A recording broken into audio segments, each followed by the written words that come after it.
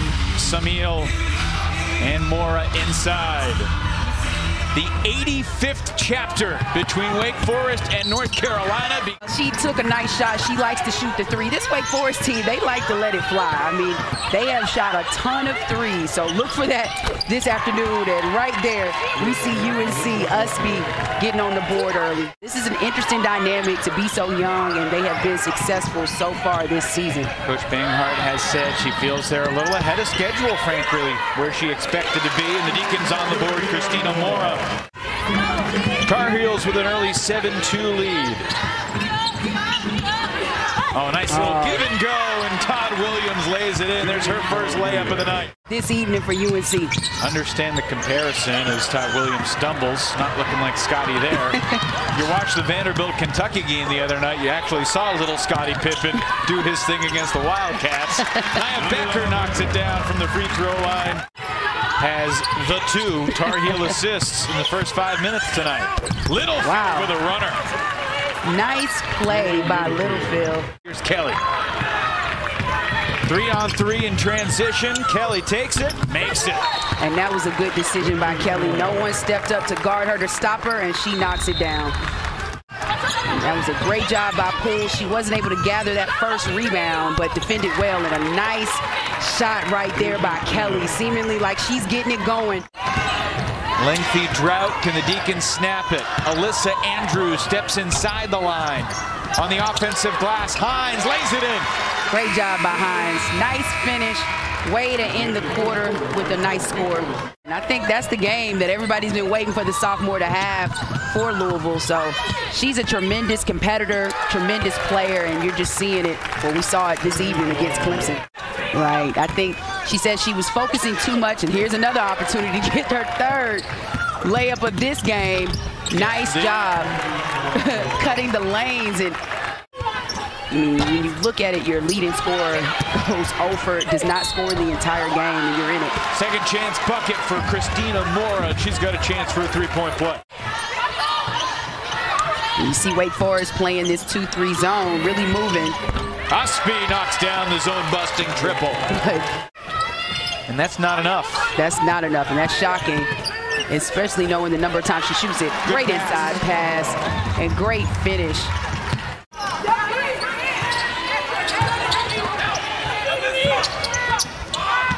Three ball. Alyssa Williams knocks it in. And that was great ball reversal, great ball movement to give Williams a good-looking open shot for 3.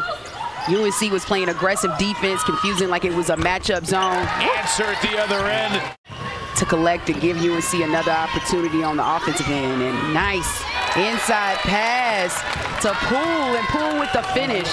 That 3 was. Not to say she can't hit that shot, but that is far out. Oh, goodness, what an unbelievable pass. Head to Ustby. Kennedy Todd-Williams with a... The turnovers they're creating. A great pass, one-handed baseball pass by Todd-Williams that just splits 2 Wake Forest defenders, and Ustby is able to finish. And just look at that. I mean, how do you miss that pass? But it's beautiful. Right there, right perfectly. Now that might be Scottie Pippen-like. That was a great pass. That was unbelievable. And then another dish ahead. Ustby lays it in for the second straight time. And Jen Hoover has seen enough. It was nice hustle to collect and get that basketball. Playing with 2 fouls, and then Spears dish to Mora. Better defense though inside.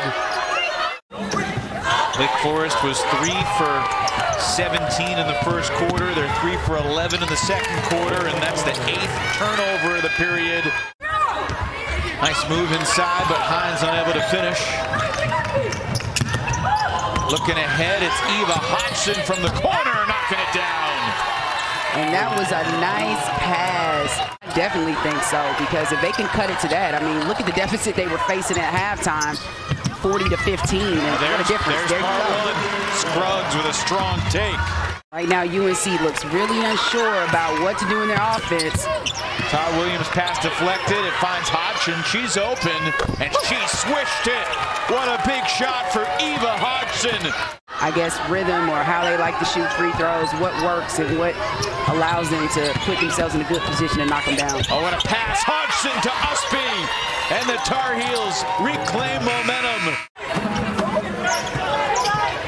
Courtney Banghart was singing the praises of Destiny Adams and her toughness earlier today, and she gets the payoff. Hoping this week can turn things around. They host Miami. An early noon start on Sunday.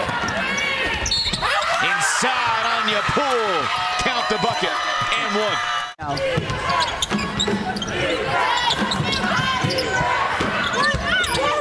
Great post position. And Adams. Under 7 minutes here in the fourth. That's a good pass and a nice finish. Williams to Hines. For her effort with that pass and a nice finish. Corner three would not go for Todd-Williams. And then that's the Cardinals' sin. It was a 4-on-0 situation. 9-2 run in this fourth quarter. 14-2 dating back to the end of the third. Jewel Spear finally nets one from deep. And for Carolina, look, this is what they were looking for. They came out, they threw a convincing haymaker early, and they finished it late with some big buckets. Spear has 10. Samiel still looking for her first points of the night. And that three is good for Jewel Spear. Basketball, limiting her touches. Deja Kelly trying to answer. Rebound for Harrison. Up ahead, Williams. And one. None of those places are fun places to play, especially in this climate. But that's why these home games are so important. Wow, Adams taking it strong to the basket.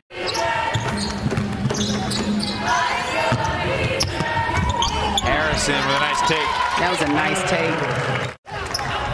And a ways to go before she matches Kylie's presence on both ends of the floor.